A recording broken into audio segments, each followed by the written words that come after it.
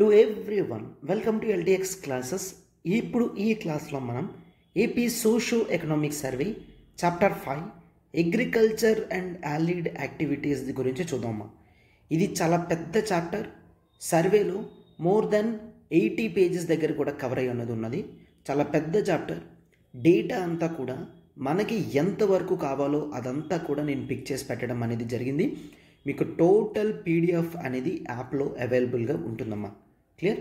So ఇంకెందుకు late, class start చేద్దాం. చూడండి, క్లాస్ డిస్కస్ చేస్తుంది. This is Srinivas. చూడమ్మా, AP socio economic survey both group 1 ప్రిలిమ్స్కి, group 2 prelims plus మెయిన్స్కి యూజ్ అయ్యేటట్టు AP socio economic survey with PDF తయారు చేయడం అనేది జరిగింది. మీకు జనరల్గా నార్మల్ క్లాసెస్ అవైలబుల్ ఉంటాయి, కానీ పీడిఎఫ్ ఎవరు కన్సైజ్డ్గా. సో మీరు ఇప్పుడు క్లాస్ చూస్తారు కాబట్టి మీకు అర్థమవుతుంది. పూర్తి పీడిఎఫ్ అనేది మన దగ్గర అవైలబుల్గా ఉంటుందన్నమాట. క్లియర్? సో కేవలం 500 రూపీస్కే మీరు ఈ ప్లాన్ అనేది తీసుకోవచ్చు విత్ అన్లిమిటెడ్ టైం యాక్సెసిబిలిటీ అనమాట. క్లియర్? సో ఏపీ సామాజిక అండ్ ఆర్థిక సర్వే అంటాం కదా. సో టోటల్గా 15 మార్క్స్ దాకా కూడా మీకు కేవలం ఈ టాపిక్ నుంచి క్వశ్చన్స్ అనేవి వస్తాయి. సో అందుకని చాలా కేర్ఫుల్గా నీట్గా వీటిని చదివేయాలన్నమా. I just ask every one to read. Even మీరు ఒకసారి చూసుకుంటే సర్వే అంతా కూడా 400 పేజెస్ దాటి ఉన్నది.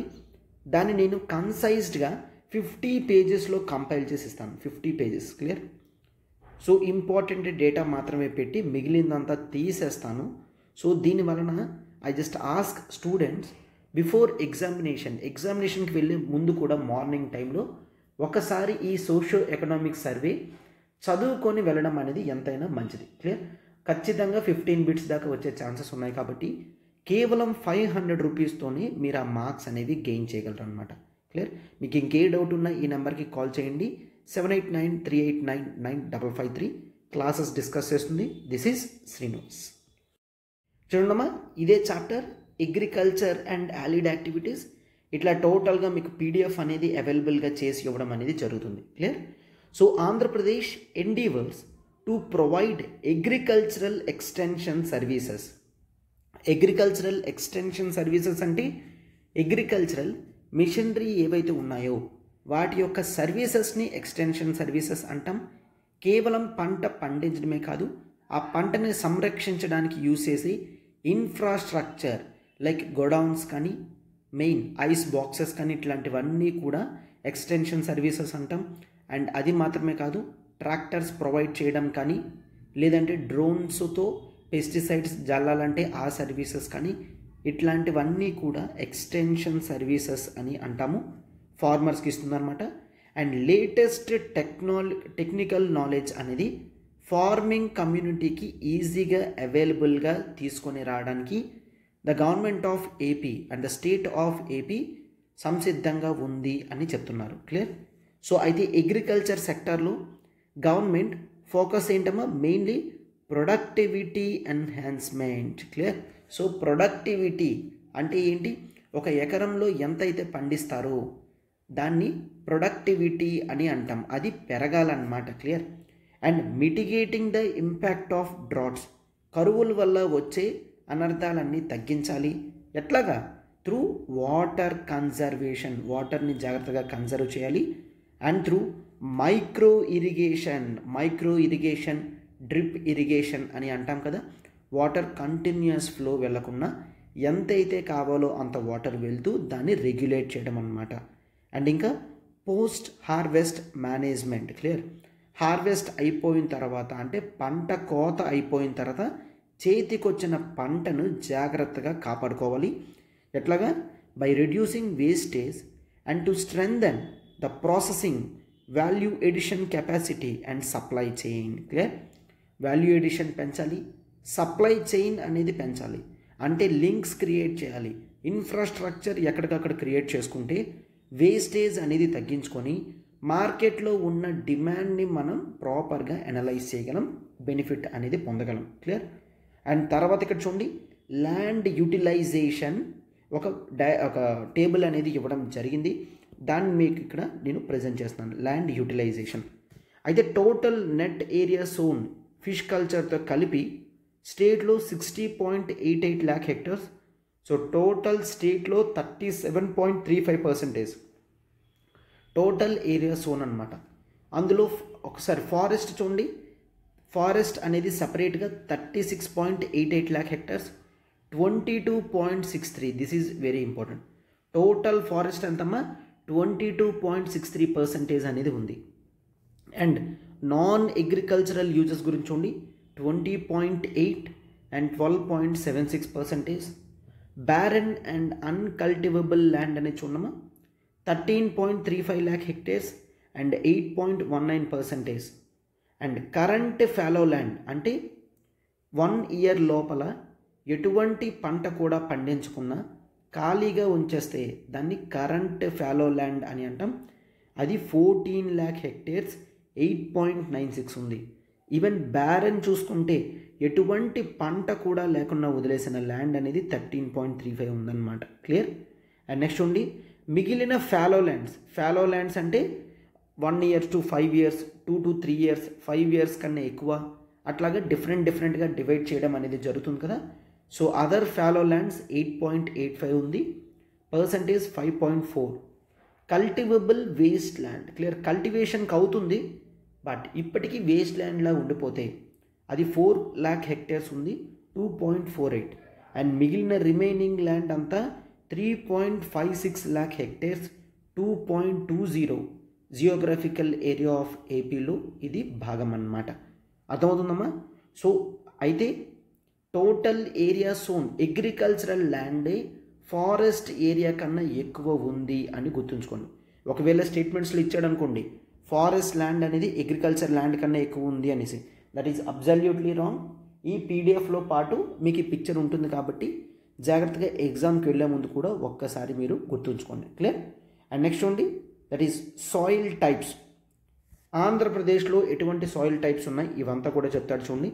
There are various types of soils and formation of soil is primarily influenced by main factors like climate కానీ, ఆల్టిట్యూడ్ కానీ, బెడ్ రాక్ కానీ, వీటన్నిటి వలన సాయిల్ అనేది ఏర్పడుతుంది.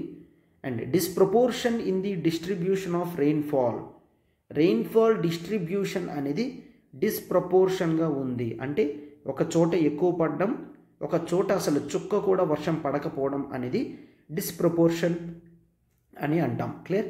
In the country and excessive heat contribute special characters. Clear. వర్షం అటు ఇటుగా పడడం, ఆ తర్వాత హీట్నెస్ అనేది కంట్రిబ్యూట్ చేయడం అనేది సాయిల్స్లో మనం అబ్జర్వ్ చేయగలం అన్నమాట. So most of the soils in Andhra Pradesh are made up of the basic types like sand, silt, clay. Sand, silt, clay మిక్సప్తోనే ఆంధ్రప్రదేశ్లో సాయిల్స్ అనేవి ఉంటాయి అని చెప్తున్నారనమాట. క్లియర్. సో అయితే 22 కేటగిరీస్ ఆఫ్ సాయిల్స్ అనేవి ఉన్నాయి టోటల్ ఆంధ్రప్రదేశ్లో. 10 టైప్స్ మాత్రం చాలా ఎక్కువ ఉంటాయమ్మా, అవి ప్రిడామినెంట్ బాగా ఎక్కువగా ఉంటాయి. ఈ 10 టైప్స్ ఆఫ్ సాయిల్స్ అనేది 88% ఆఫ్ ది ఏరియా ఉన్నాయి. మిగిలిన 12 టైప్స్ ఆఫ్ సాయిల్స్ మాత్రమే 12% ఉన్నాయి అని చెప్తున్నారనమాట. సో మొత్తం ఈ 22 కేటగిరీస్ ఆఫ్ సాయిల్స్ అనేది నేను ఇక్కడ ప్రొజెక్ట్ చేస్తాను. ఒక్కసారి మీరు జాగ్రత్తగా గుర్తుంచుకున్నామా. క్వశ్చన్స్లో ఒకవేళ అడిగితే మీరు ఈజీగా వాటిని పెట్టగలరు. చూడండి, కేటగిరీ వైజ్ సాయిల్ టైప్స్ అనేవి ఇక్కడ ఇవ్వడం జరిగింది. Source AP socio-economic సర్వేలోనే AP space application centre ఉంది. అక్కడి నుంచి సోషియో-ఎకనామిక్ సర్వే వాళ్ళు డౌన్లోడ్ చేసి పెట్టుకుంటే మనం అందులోంచి తీసుకున్నాం అన్నమాట. క్లియర్. సో అయితే ఆంధ్రప్రదేశ్లో total Gravelly, clay, moderately deep red soils. అయితే ఈ లాస్ట్లో ఏదైతే ఉందో అది important. Red soils, dessert soils, gross land soils, dark brown soils, shallow dark brown soils and deep soils and ఆ తర్వాత moderately deep gross land soils అన్నమాట. And deep black clay soils. ఇంతవరకు కూడా గ్రావెల్లీ, క్లే, ఇక్కడ deep black clay soils అన్నమాట. Clear. So ఎంత constituents ఉన్నాయి అదంతా కూడా లాస్ట్లో మనం చూద్దాం. ఫస్ట్ ఒక్కసారి ఎంతవరకు ఏవేవి ఉన్నాయో చూద్దాం. ఆ తర్వాత deep క్యాల్సరస్ moist clay soils, deep క్యాల్సరస్ black soils, wet soils, deep dark brown soils in క్లేయి to Gravelly. Clear.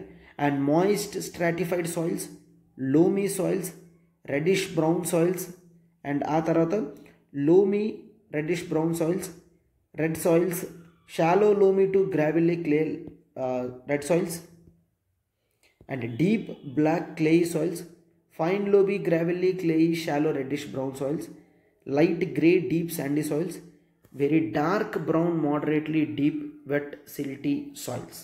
Clear? So totally చూసుకుంటే 16,297,000 హెక్టేర్స్లో టోటల్ ఏరియా అంతా కూడా స్ప్రెడ్ అయి ఉంది. అండ్ దీంట్లో హయ్యెస్ట్ పర్సంటేజ్ అనేది చూసుకుంటే ఒక్కసారి చూడమ్మా, ఇక్కడ మనం 20% అనేది అబ్జర్వ్ చేయగలం. Reddish brown soil, loamy to క్లేయి skeletal deep reddish brown soil అనేది 20% అనేది ఉంది. And next one reddish brown తర్వాత డీప్ డార్క్ బ్రౌన్ సాయిల్స్ అనేవి 18% ఉన్నాయి. అండ్ నెక్స్ట్ చూసుకుంటే దట్ ఈస్ ద 10% ఇది this is related to red soils. అంటే టోటలీ ఆంధ్రాలో రెడ్డిష్ సాయిల్స్ అనేవి ఎక్కువ ఉన్నాయి అని మనకు అర్థమవుతుంది, అవునా? సో మిగిలిన సాయిల్స్ అన్నీ చాలా చాలా తక్కువ ఉన్నాయి. సో మీకు పీడిఎఫ్ ఇస్తాను కాబట్టి ఇక్కడ మీరు టాప్ 1, 2, 3 అనేది రాసుకోండి. సో హయ్యెస్ట్ సాయిల్స్ అనేవి రెడ్డిష్ బ్రౌన్ సాయిల్స్, తర్వాత deep dark brown soils, and ఆ తర్వాత షాలో రెడ్ సాయిల్స్ అని మీరు జాగ్రత్తగా రాసుకుంటే సరిపోతుంది అనమాట. క్లియర్? అండ్ ఆ తర్వాత లీస్ట్ అమౌంట్ ఆఫ్ సాయిల్స్ అనేది మీరు ఒక్కసారి అబ్జర్వ్ చేస్తే 0.19%లో 2 ఉన్నాయి. Clear? So that is moist stratified soils ఒకటి, అండ్ ఆ తర్వాత డీప్ వెట్ సిల్టీ సాయిల్స్, ఈ 2 కూడా మనకి లో నెంబర్లో ఉండడం అనేది చూస్తామన్నమాట. క్లియర్? సో ఒక్కసారి ఇదంతా కూడా మీరు పీడిఎఫ్లో అబ్జర్వ్ చేసి జాగ్రత్తగా పక్కన రాసుకుంటే మీకు ఈజీ అయిపోతుందమ్మా. అండ్ నెక్స్ట్ ఈ పేజ్లో చూడండి, that average size of land holding అనేది చూసుకుంటే స్టేట్లో అది 1.06 hectares in 2010-11 to 0.94 hectares in 15-16. అంటే యావరేజ్ ల్యాండ్ హోల్డింగ్ సైజ్ అనేది ఆంధ్రాలో తగ్గుతుంది. యావరేజ్ ల్యాండ్ హోల్డింగ్ సైజ్ తగ్గుతుంది అంటే అర్థం ఏంటి? నెంబర్ ఆఫ్ పీపుల్, అంటే దాని యొక్క వారసులు అనేవాళ్ళు పెరుగుతున్నారు. For example C, totally 2 children ఉన్నారు అండ్ ఆ ఫ్యామిలీకి 3 హెక్టర్స్ ఉంది. సో ఒక్కొక్కరికి 1.5 హెక్టర్స్ అనేది వెళ్తుంది, అవునా? సో 1.5 యావరేజ్ హోల్డింగ్ ఎంత? 1.5. అయితే ఈ 1.5కి 2 పిల్లలు పుట్టారు అండ్ వీళ్ళకి 3 పిల్లలు పుట్టారు. సో అయితే ఇక్కడ 0.75 హెక్టర్, 0.75 హెక్టర్, అండ్ ఇక్కడ మాత్రం 0.5, 0.5, 0.5 హెక్టర్. సో ఇట్లా మల్టిపుల్ డివిజన్స్ అనేవి జరగడం వలన కాన్స్టెంట్గా యావరేజ్ ల్యాండ్ హోల్డింగ్ సైజ్ అనేది పడిపోయిందన్నమాట. క్లియర్? సో అందుకని ఇక్కడ మనం చూస్తాం the average size of land holding అనేది 0.94 హెక్టేర్స్కి రావడం జరిగింది అని. Clear?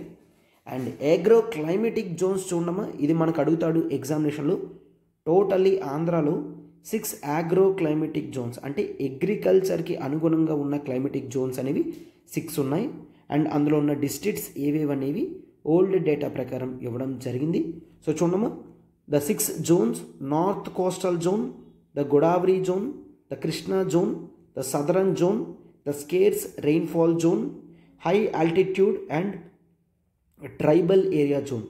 So north కోస్టల్లో Srikakulam, Visakhapatnam, Vizianagaram, Godavari, east Godavari, west Godavari, Krishna, Guntur, Prakasam, southern Chittoor, YSR and SPS Nellore, scars rainfall zone Kurnool and Anantapuram, high ఆల్టిట్యూడ్లో Srikakulam, Visakhapatnam, east Godavari areas. So totally 6 agro climatic Jones అనేవి మనకి ఆంధ్రాలో అబ్జర్వ్ చేయగలం అనమాట. Clear? And next cropping intensity అనేది చూసుకుంటే చూడడం ఒక్కసారి డెఫినేషన్ అర్థమవుతుంది. The ratio of gross cropped area to net cropped area. So this is one of the indicators of assessing efficiency of agriculture sector has not undergone much change in the recent past. Clear? అంటే అర్థం ఏంటి అదంతా కూడా చూద్దాం. Cropping intensity అంటే gross cropped area to net cropped area. Clear? So అంటే wastages కానీ ఇట్లాంటివన్నీ కూడా పోవడం అనేది జరుగుతుంది గ్రాస్ క్రాప్డ్ నుంచి నెట్ క్రాప్డ్కి వచ్చేసరికి. సో ఒకవేళ gross cropped to net cropped అనేది చూసాము అంటే let's take gross cropped area 100 ఉండి నెట్ క్రాప్డ్ ఏరియా కూడా 100 ఉంది అంటే ఎఫిషియన్సీ అనేది 1 అంటాం. అండ్ అట్లా కాకుండా గ్రాస్ క్రాప్డ్ అనేది 100 ఉండి నెట్ అనేది మనం 50లో చూసామంటే అప్పుడు 2 టైమ్స్ 2 అని చూస్తాము. Clear. So gross cropped generally observe చేసుకుంటే దిస్ ఈజ్ లెస్ అన్నమాట. ఎప్పుడు నెట్ క్రాప్డ్ ఏరియా అనేది ఎక్కువ ఉండాలి. దట్ ఈస్ సో 100 గ్రాస్ ఉండి నెట్ 200 ఉంది అంటే రేషియోలో 1/2 కనిపిస్తుంది. But gross cropped is to net చూసేసరికి నెట్ ఎప్పుడు కూడా ఎక్కువ ఉండాలి అని చూస్తాం. అవునా? ఎస్. అయితే క్రాపింగ్ ఇంటెన్సిటీ అనేది 1.25 ఉన్నది అని చెప్తున్నారనమాట. క్లియర్. సో 1.25 ఉన్నది అంటే అర్థం ఏంటి? దట్ ఈజ్ 125 ఎకర్స్ అనేది టోటల్ గ్రాస్ ఏరియా ఉంటే పండించింది మాత్రం 100 ఎకర్స్ మాత్రమే ఉంది. అంటే ఇంకా 25 ఎకర్స్ దాకా ఖాళీగా ఉంది. అవునా కదా? సో అందుకనే 1.25 అయ్యింది. క్లియర్. సో ఇట్లాగా చూసుకుంటే రీసెంట్ చేంజెస్లో ఇది అసలు ఏమీ చేంజ్ అవ్వలేదు. క్రాపింగ్ ఇంటెన్సిటీ అనేది పెరగాలి. ఎప్పుడూ కూడా డౌన్లో ఉన్న నెంబర్ పెరగాలి తప్ప అప్లో ఉన్న నెంబర్ పెరగకూడదు. క్లియర్. సో అర్థమైంది కదమ్మా? 125 ఎకర్స్లో క్రాప్డ్ ఏరియా ఉంటే కేవలం 100 ఎకర్స్లోనే చేసామంటే 25 ఎకర్స్ని ఖాళీగా ఉంచేస్తున్నట్టు అర్థం అన్నమాట. క్లియర్. ఎస్. అండ్ చూడండి, gross area irrigated in the state increased to 39.85 lakh hectares 2021 to 38 lakh hectares అనేది 1920లో ఉండేది. సో 2019-20 కన్నా చూసుకుంటే 2021 డేటా ప్రకారం ఇరిగేటెడ్ ఏరియా అనేది పెరిగింది. అండ్ నెట్ ఇరిగేటెడ్ ఏరియా అనేది చూడమ్మా 29.36 lakh hectares ఉందన్నమాట. క్లియర్. 2020-21లో అర్థమవుతుందమ్మా? సో అందుకనే మనం 1.25 అని చూస్తాము. గ్రాస్ ఇరిగేటెడ్ ఏరియా 39.8 ఉంటే నెట్ మాత్రం 29.36 ఉన్నది అని మనం అబ్జర్వ్ చేస్తామన్నమాట. అండ్ నెక్స్ట్ ఉండి key strategies to make agricultural profitable. These are very important. Clear. Even మనకి ఆప్షన్స్లో కూడా ఇస్తాడు. అగ్రికల్చర్ని ప్రాఫిట్ చేయడానికి ఆంధ్రప్రదేశ్లో ఎటువంటి నిర్ణయాలు అనేవి తీసుకుంటున్నారు అనేవి డేటాలో పెట్టడం అనేది జరిగింది. First one, financial assistance of 13,500 rupees per farmer family per year. అయితే 6,000 రూపీస్ ప్రధాన్ మంత్రి కిసాన్ స్కీమ్ ప్రకారం సెంట్రల్ గవర్నమెంట్ ఇస్తుంది. ఆ 6,000 ప్లస్ మరొక 7,500 రూపీస్ అనేది doctor YSR Rythu Bharosa PM Kisan ప్రకారం యాడ్ చేసి టోటలీ 13,500 రూపీస్ అనేది ఇవ్వడం జరుగుతుంది. అయితే ఈ అమౌంట్ అంతా కూడా ఇయర్లో పంచడం జరుగుతుంది. టోటల్ 3 క్రాప్ టైమ్స్లో రిలీజ్ చేయడం అనేది జరుగుతుంది. అండ్ ఈవెన్ టెనెంట్ ఫార్మర్స్ కూడా ఈ మెయిన్ నవరత్నాలు స్కీమ్ ఆఫ్ ఆంధ్రప్రదేశ్లో ఎలిజిబుల్. అండ్ దాంట్లో క్రాప్ ఇన్సూరెన్స్ కానీ, ఇంట్రెస్ట్ ఫ్రీ లోన్స్ కానీ, 9 hours ఫ్రీ పవర్ కానీ, గ్యారంటీడ్ సపోర్ట్ ప్రైస్ కానీ, అండ్ ఆల్సో అండ్ ఆ తర్వాత అమౌంట్ ఆఫ్ 7 lakhs అనేది సూసైడ్ విక్టిమ్స్కి ఇవ్వడం జరుగుతుంది as ex gratia. So YSR Rythu Bharosa కాకుండా ఎక్స్ట్రా ఎక్స్గ్రేషియా కూడా ఇవ్వడం జరుగుతుంది అనమాట. క్లియర్. సో అంటే ఆంధ్ర స్టేట్లో yes the qualities the capacities of research and development పెరగాలి అని చూస్తున్నాము. అండ్ ఆ తర్వాత మెయిన్ ఫార్మర్స్కి బెనిఫిట్ రావాలన్నమాట. క్రాప్ ఇన్సూరెన్స్ కానీ, లోన్స్తో కానీ, ఇట్లాగా ఫ్రీ పవర్ కానీ, సపోర్ట్ కానీ ఇట్లా ఉంటే మాత్రమే ఫార్మర్స్కి బెనిఫిట్ అవుతుందన్నమాట. సో ఇట్లాంటివి తీసుకొని వచ్చారు. ఇవన్నీ కీ స్ట్రాటజీసే కదమ్మా. ఇవి మాత్రమే కాదు, ఇంకా ఉన్నాయి, ఒక్కసారి చూడండి. అండ్ నెక్స్ట్ ఈ పేజ్లో చూడమ్మా, వీటి అన్నిటి వలన కూడా ఆంధ్రాలో అగ్రికల్చరల్ ప్రొడక్టివిటీ అనేది పెరిగింది అని చెప్తున్నారు. అండ్ అయితే స్టేట్లో గవర్నమెంట్ ఆఫ్ ఆంధ్రప్రదేశ్ కొత్త ఆర్బీకేస్ రైతు భరోసా కేంద్రాలు అనేవి తీసుకొచ్చిందా? అయితే ఆంధ్రప్రదేశ్లో టోటల్ 10,778 ఆర్బీకేస్ అనేవి ఉన్నాయి. గుర్తుంచుకున్నామా? కొత్త ఇనిషియేటివ్స్ కాబట్టి ఇట్లాంటివి గుర్తుంచుకోవడం ఇంపార్టెంట్. అండ్ 154 హబ్స్ ఉన్నాయి. Total integration of agri input shop, farmer knowledge centres అనేవి ఉన్నాయన్నమాట. Clear? In కోటర్నస్ with village secretariats by gram panchayats for rendering all services of agriculture and allied sectors at village itself. విలేజ్లోనే కావాల్సిన సౌకర్యాలన్నీ provide చేయడానికి రైతు భరోసా కేంద్రాలు ఉన్నాయి. Even urban ఏరియాస్లో కూడా ఉన్నాయి. And 154 hubs అనేవి ఉన్నాయి. Integration of agri input shops అని అంటున్నారనమాట. క్లియర్? అండ్ ఆ తర్వాత ఆర్బీకేస్ అనేవి this have become one stop shop for the farmers meeting all they requirements. Farmers యొక్క రిక్వైర్మెంట్స్ అన్నిటినీ సాటిస్ఫై చేస్తూ ఆర్బీకే అనేది ఒక వన్ స్టాప్ సొల్యూషన్. అంటే మీకు అగ్రికల్చరల్ ప్రొడక్టివిటీ పెంచాలా, అక్కడికి వెళ్ళి అడగండి. మీ సాయిల్స్ అనేవి చెక్ చేయించాలా, అక్కడికి వెళ్ళి అడగండి. క్లియర్? సో ఏ విత్తనాలు ఎప్పుడు కావాలి, అక్కడికి వెళ్ళి అడగండి. ఇట్లాగా ప్రతి దానికి కూడా ఒకే సొల్యూషన్ రైతు భరోసా కేంద్రాస్. ఆ తర్వాత అగ్రి ఇన్పుట్ షాప్స్ అనేవి ఉన్నాయి. ఇవి ప్రిటెస్టెడ్ and certified and quality multi branded agri inputs అనేవి ఇస్తారనమాట. పెస్టిసైడ్స్ అయినా, ఫెర్టిలైజర్స్ అయినా, సీడ్స్ అయినా ఇట్లాంటివన్నీ ప్రీ టెస్టెడ్, ముందుగానే చెక్ చేసి సర్టిఫైడ్ అయి ఉండి మల్టీ బ్రాండెడ్ ఏవైతే ఉన్నాయో ప్రొడక్ట్స్ అవన్నీ కూడా అగ్రి ఇన్పుట్ షాప్స్లో ఇవ్వడం అనేది జరుగుతుందన్నమాట. ఇక్కడ చూసాం కదా. And next farmer knowledge centres అనేవి ఉన్నాయి. ఇందులో సర్వీసెస్ ప్రొవైడ్ చేస్తారు. కెపాసిటీ బిల్డింగ్ అనేది ప్రొవైడ్ చేయడం జరుగుతుంది. అంటే ఫార్మర్స్కి నాలెడ్జ్ పెంచడం, కానీ ఏ ఇష్యూస్లో అయితే వాళ్ళకి అంత నాలెడ్జ్ లేదో మెయిన్లీ అగ్రికల్చరల్ విషయంలో వాటిలో కెపాసిటీ బిల్డింగ్ అనేది తీసుకొస్తారు వాళ్ళలో. అండ్ నాలెడ్జ్ డిసెమినేషన్ అంటే స్ప్రెడ్ అని మీనింగ్. అంటే అగ్రికల్చరల్ నాలెడ్జ్ ఏదైతే ఉందో దాన్ని స్టేట్లో ఉన్న మిగిలిన ఫార్మర్స్కి కూడా చేరువ చేయడానికి నాలెడ్జ్ డిసెమినేషన్, నాలెడ్జ్ని స్ప్రెడ్ చేస్తారనమాట. క్లియర్? అండ్ ప్రొక్యూర్మెంట్ సెంటర్స్ ఇవి చాలా ఇంపార్టెంట్. రైతులు పండించిన తర్వాత మెయిన్లీ ప్రొక్యూర్మెంట్ సెంటర్స్ అనేవి ఈ మధ్య గవర్నమెంట్ ఎస్టాబ్లిష్ చేస్తుంది. సో ప్రొక్యూర్మెంట్ సెంటర్స్ అనేవి to procure all the agricultural commodities from the farmer at MSP, minimum support ప్రైస్కి టోటల్ అగ్రికల్చరల్ కమోడిటీస్ అనేవి రైతుల దగ్గరే కొనడం అనేది జరుగుతుంది. ఈ ప్రొక్యూర్మెంట్ సెంటర్స్ అనేవి పెడతారు. సో ప్రొక్యూర్మెంట్ సెంటర్స్ తీసుకొచ్చి ఫార్మర్స్ సేల్ చేస్తే వాళ్ళకి గవర్నమెంట్ ముందుగానే చెప్పిన ఎంఎస్పి అనేది వచ్చేటట్టు చేస్తారనమాట. క్లియర్? సో ఇట్లా ప్రొక్యూర్మెంట్ సెంటర్స్ అనేవి పెట్టడం వలన exploitation of farmers from middle men, దళారుల దగ్గర నుంచి మెయిన్ ఫార్మర్స్ బెనిఫిట్ పొందడానికి ఈ procurement centres.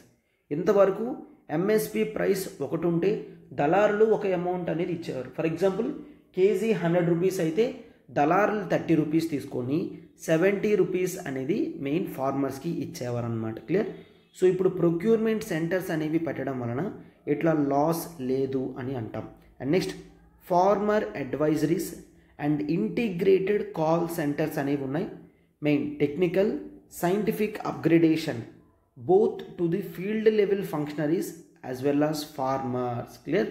So ఫార్మర్స్కి and field level ఫంక్షనరీస్కి help అయ్యేటట్టు ఇంటిగ్రేటెడ్ కాల్ సెంటర్స్ అనేవి తీసుకొని రావడం జరిగిందనమాట. అంటే అగ్రికల్చర్ విధంగా మీకు ఏ డౌట్ ఉన్నా కూడా ఫార్మ్ అడ్వైజరీస్కి ఒక కమాండ్ సెంటర్ కూడా పెట్టడం అనేది జరిగింది. అండ్ ఈ క్రాప్ బుకింగ్ అనేది ఉంది is done to create farmers database through ఈ క్రాప్ అప్లికేషన్. క్లియర్? ఈ అప్లికేషన్లో ఫార్మర్స్ యొక్క ఇన్ఫర్మేషన్ అంతా కూడా హోల్డ్ చేస్తారు. ఈ డేటాబేస్ అనేది mandatory for usage in implementation of crop insurance provide చేయడానికి ఫార్మర్స్, ఇన్పుట్ సబ్సిడీ ప్రొవైడ్ చేయడానికి, 0 వడ్డీ పంట రుణాలు ప్రొవైడ్ చేయడానికి, అండ్ అగ్రికల్చరల్ ప్రొడ్యూస్ ప్రొక్యూర్మెంట్ చేయడానికి, వీటన్నిటికీ కూడా ఈ క్రాప్ బుకింగ్, ఈ క్రాప్ అప్లికేషన్ అనేది ఉంది. దాంట్లో ఫార్మర్స్ అంటే ప్రతి ఫార్మర్కి కూడా ఎస్ ఇన్సూరెన్స్ అవసరమైతే ఇన్సూరెన్స్ వచ్చిందా, తర్వాత వాళ్ళ దగ్గర నుంచి క్రాప్ మొత్తం కొన్నారా లేదా, ఇన్పుట్ సబ్సిడీ ఇచ్చారా లేదా, వడ్డీ అనేది 0 వడ్డీకి ఇచ్చారా లేదా రుణాలు అనేవి, ఇట్లా ప్రతిదీ కూడా ఈ అప్లికేషన్లో చెక్ చేయడం అనేది జరుగుతుంది. అండ్ చూడండి, encouraging the farmers to go for market driven cropping system based on market intelligence system. Market intelligence system అనే కొత్త ఎస్టాబ్లిష్మెంట్ తీసుకొని రావడం జరిగింది. మార్కెట్లో ఏ పంటకి డిమాండ్ ఉంది, ఏ పంట ప్రైస్ ఎలా ఉంది అనేది చూపిస్తూ మెయిన్ ఖచ్చితంగా రెవెన్యూ ఎక్కువ వచ్చే పంటలు వేయమని సూచిస్తుంది అనమాట. That is the market intelligence system, MIS, by establishing the agri advisory boards అనమాట. క్లియర్? ఆర్బీకే లెవెల్ నుంచి మండల్ లెవెల్ వరకు, డిస్ట్రిక్ట్ నుంచి స్టేట్ లెవెల్ వరకు టోటల్ మొత్తం మీద ఇన్ఫర్మేషన్ అనేది ఇది తీసుకొని ఆర్టిఫిషియల్ ఇంటెలిజెన్స్ సిస్టమ్తో మార్కెట్ ఇంటెలిజెన్స్ సిస్టమ్ అనేది ప్రొవైడ్ చేస్తుందన్నమాట. ఇన్ఫర్మేషన్ ఇస్తుంది. దాని నుంచి వచ్చే ఇన్ఫర్మేషన్ రైతులు డైరెక్ట్గా యూజ్ చేసుకుంటారనమాట. క్లియర్? అండ్ నెక్స్ట్ చూడండి, ఫ్రీ క్రాప్ ఇన్సూరెన్స్ అనేది ఇస్తున్నారు. ప్రతి ఫార్మర్కి కూడా ఫ్రీ క్రాప్ ఇన్సూరెన్స్ ఇస్తున్నారు. అండ్ ఎవరైనా ఫార్మర్స్ చనిపోయినందుకు ఎక్స్ గ్రేషియా అని అంటాం కదా. సో సూసైడ్స్ చేసుకుంటే, అగ్రేరియన్ రీజన్స్ వల్ల కానీ, యాక్సిడెంట్స్ వల్ల కానీ చనిపోతే ప్రతి ఫ్యామిలీకి 7 లక్షల దాకా కూడా ఎక్స్ గ్రేషియా అనేది ఇవ్వడం జరుగుతుంది.